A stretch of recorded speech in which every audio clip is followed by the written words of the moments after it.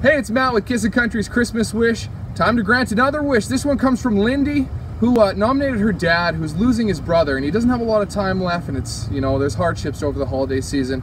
So we've decided we're gonna bring her, mom, and dad to Ontario, to Huntsville, to go see brother just in time for Christmas. It's another CISN Country Christmas Wish brought to you by Action Furnace, and joining us in studio today, Jack, is the lovely Lindy Creighton. Yes, thank you for coming in. How are you, Lindy?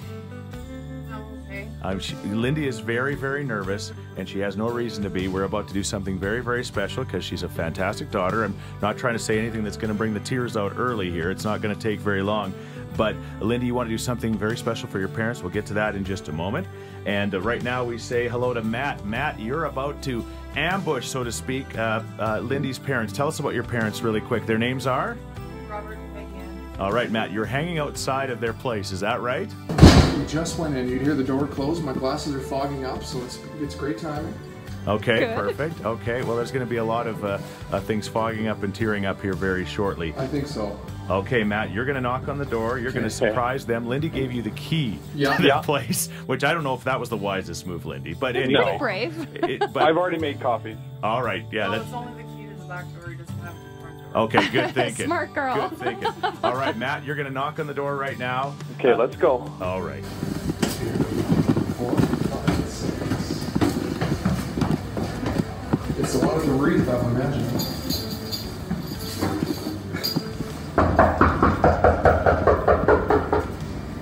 Hey?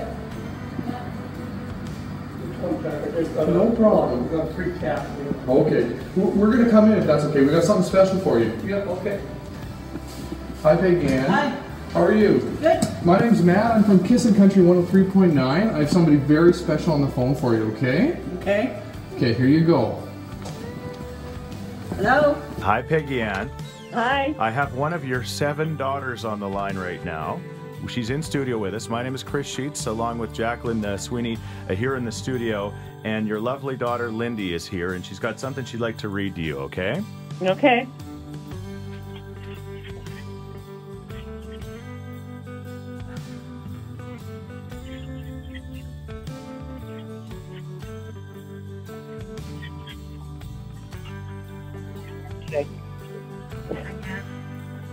Okay. Okay. And that's okay. So I'm going to do it for her, okay? This is what she wrote to us. Okay. I don't know where to really start other than to just say, to lay it out there. This has been a hard couple of weeks for my family, especially my dad.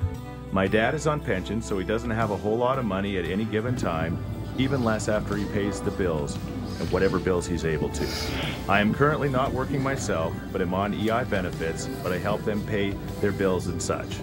About a week and a half ago, my Aunt Joan, my dad's other brother's wife, had a heart attack, and she's going to be all right and is even at home now, but that was just the start of it all.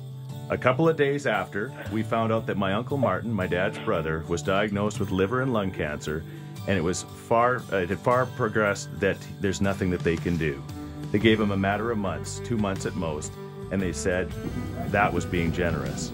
That same night, my Aunt Loretta, my dad's sister, was taken to the hospital and she had a stroke. No paralysis, thank goodness, but she can't remember things in most people. She's also having problems with her speech. My dad hasn't seen his family in 20 years. Just never had the extra money to travel. Flying costs so much.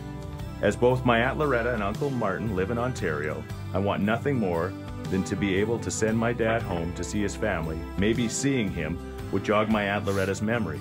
Who knows for certain? But most of all, I'd love for my dad to be able to see my Uncle Martin one last time and be able to say goodbye. As far as my Uncle Martin, the news just gets worse. 2 days ago, we were informed that his cancer had spread to his bones and started to invade his brain. They're now talking a matter of days, possibly weeks. So the likelihood of my dad getting there in time to say goodbye is unlikely, but at least he'd get to see the rest of his family as well as my Aunt Loretta. I know it would be a hard decision for you guys to make, and I completely understand, but at the end of the day, there is nothing I wouldn't do for my dad and my mom. Seeing him so upset just eats me. Thank you for taking time to read my story. So that's a really cruddy couple of weeks, it sounds like. Yeah. To put it very mildly. So here's the deal. we're going to speed up a Kissin' Country Christmas wish. And tomorrow, you two are going to get on an airplane and fly to somewhere you probably should have been 20 years ago to see Bob's family. We're going to take care of flying you there. We're going to take care of your transportation. And we're also going to take care of your accommodations while you're there. And we're speeding this up because we really want Bob and you to be able to see Martin before he goes. And here's the other thing that Lindy doesn't know. She's coming with you. Lindy, I hope you can go tomorrow. Yeah? I don't know. I'll figure it out. Change everything. Fine. Go. You're going to go with your parents, and you're going to see your uncle too. If we whatever it takes to get the three of you on that airplane tomorrow and to get to Ontario, to Toronto, and then get to, where do you guys live? Huntsville. Huntsville. We're going to get you guys there. So if you want to tell Bob that right now? I'll let you do that, okay? Here. Hello? Hey, Bob. Yeah. You and Peggy Ann and Lindy are leaving tomorrow on an airplane, and you're going back to Huntsville to see your brother and sister. Just 1 sec. Okay. So what I need you to do now is get as many clean pair of underwear in a suitcase as possible, and get ready to get on that airplane and get there to see them. Does that work for you? Yeah. We're thrilled to be able to make this happen for you guys. Family is really all that matters, and the fact that this can happen is absolutely amazing. And this all happened because of Lindy, of course, reaching out to us.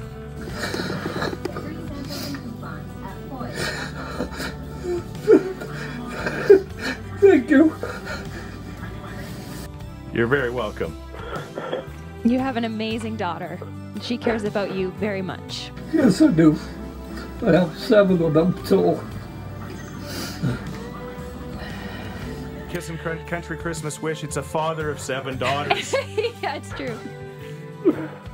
You get to Huntsville, you hug your brother and you hug your sister and see everybody else that you need to see. How does that sound? Sounds good. It's going to be a tough Christmas, but we want you to have the best Christmas you can, all right? Okay. Lindy, you have one last thing, anything to say? That really has been my wish to get to see him. Well, you get to see him tomorrow. Okay. Come on in, Rob.